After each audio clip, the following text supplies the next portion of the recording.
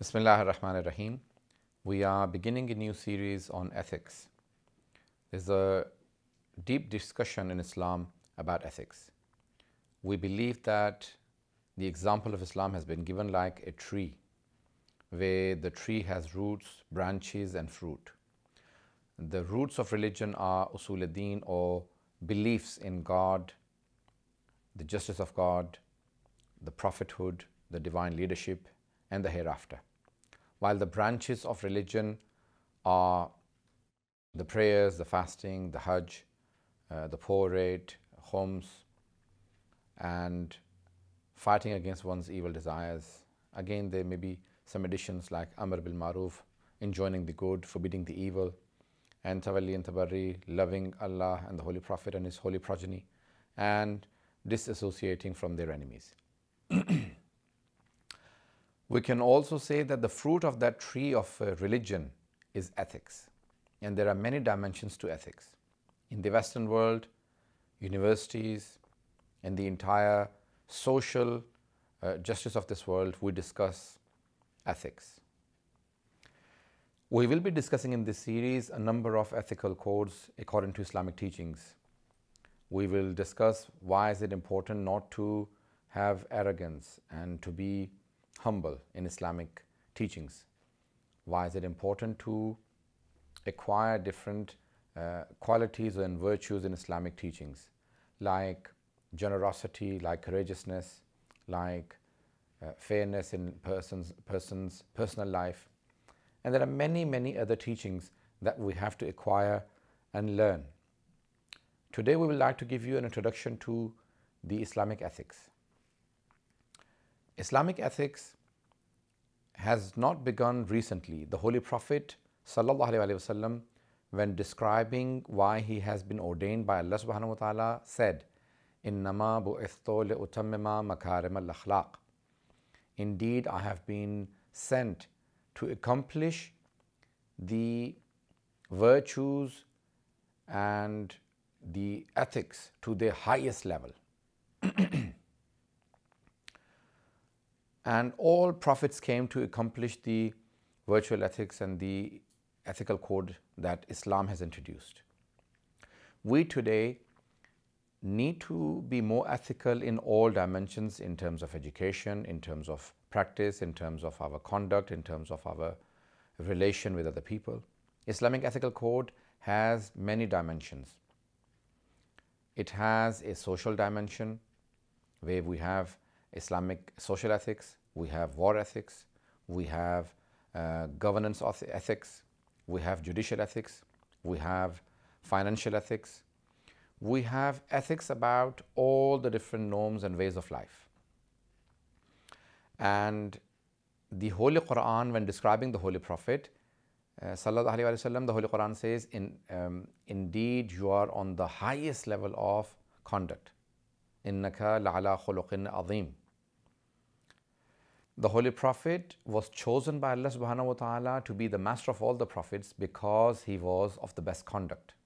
In a hadith which is known to be Hadith Mi'raj, the Almighty says to the Holy Prophet Sallallahu Alaihi Wasallam in the night of ascension, "O my messenger, do you know why I chose you over all of the prophets?"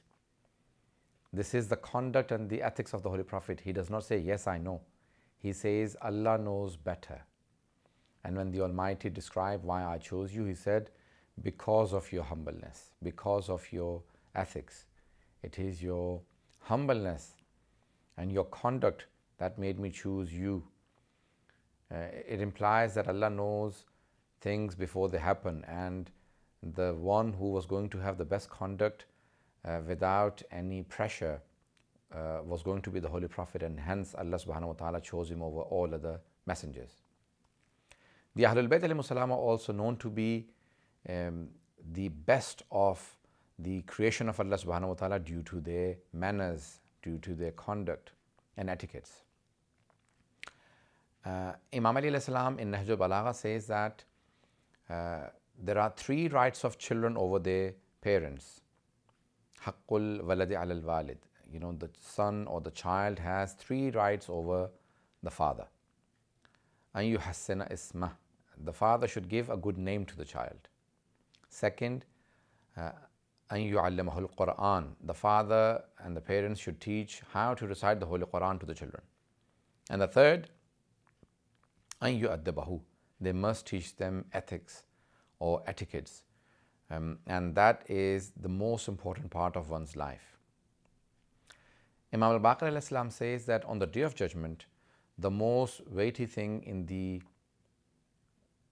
mizan, which is the balance, in English we say the balance. On the Day of Judgment, the most weighty thing in the balance of a believing person will be his or her conduct. It is the akhlaq that will be the most weighty thing. Your akhlaq has to be good in all dimensions.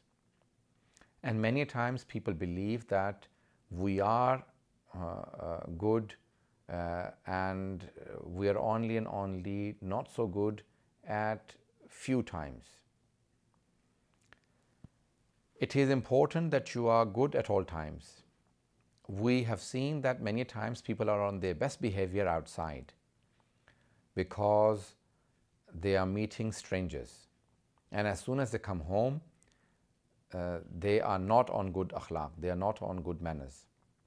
The real you is when you're at home, when you're with your own family, and then you have to prove that you are on good akhlaq. Many times having good manners outside is good, but it is not good enough until and unless you prove to be on your best manners with your family. And the Holy Prophet ﷺ says, Ahsanukum ahsanukum li ahli baytikum. The best of you are the ones who are the best with their family, and I am the best of you with my family. So he was the best father, he was the best husband, he was the best grandfather, he was the best brother. He didn't have any brothers and sisters, but he was the best in every way possible. We need to understand that in our life we need to contain ourselves, and we have 5 different types of relations. The first is with Allah subhanahu wa ta'ala. There were many scholars who contained themselves even in their privacy, and they believed, according to the traditions, we must not be relaxed when we are all by ourselves, when we are isolated. To cover yourself, to be on your good akhlaq, and to be upright is extremely important when you're all alone. And when you're all alone and you are not using proper language, then that will impact your real life. And hence we believe that your relationship with God has to be proper. You cannot pray naked even if you're alone. You still have to cover yourself, because we believe that God sees you and hears you, and hence one has to contain themselves when with God. Our second relationship with the Holy Prophet ﷺ and with our Imams, and we must obey them, we must respect them, we must show obedience to the Holy Prophet and the Ahlulbait ﷺ. Our third relationship is with our parents and our relatives, and with our friends, and that has to be perfect. We are created for perfection, but it will not be perfect on day one, so we have to improve all the time. And once a person has improved their relationship with their parents and family members, then they will also look at the larger community and their friends, and that also has to be, you have to be the ideal and the role model friend. And once a person accomplishes their relationship with their family members, then their friends, after that they have to improve their relationship with the environment. Even with animals, one must show a contained or a good conduct, a contained personality. You must not hit the animals, you must not burn them, you must not kill them for fun, and even that has ethics and manners. You cannot destroy the plantation. So there are etiquettes for the whole of environment, and there are etiquettes for the entire life, for every different aspect of this life. We will in this series cover many different topics, and it is the way of life, and it is Not only just the prayers and the fasting and the Hajj that changes one's life, it is your conduct, it is your practice and your ethics that will mean the most in the hereafter. People do not know how well you pray, that is between you and your God. People don't know how strong your belief is, that is between you and your God. But what affects the people is your akhlaq, it is your etiquettes. And that, if you give a bad impression, you're not only just giving a bad impression of yourself, you're giving a bad impression of your religion, of your prophet, of your imams, of your family. In olden days, they would always say that if an elderly person saw some bad manners from a young person, they would say, is that how your parents have trained you?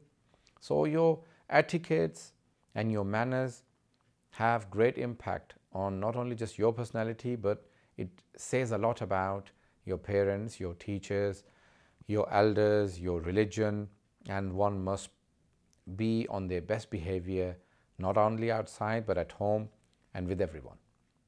We will continue in this series to cover many different aspects of ethics, and inshallah we will base some of our teachings and most of our teachings on the manners taught by the Holy Quran, the traditions of the Holy Prophet and the Ahlulbait alayhimus salam.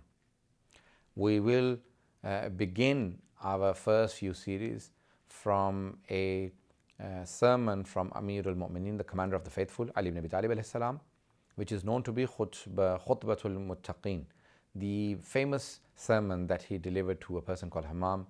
And that sermon is known to be the sermon that describes the pious people. Inshallah, till next time, fi amanillah.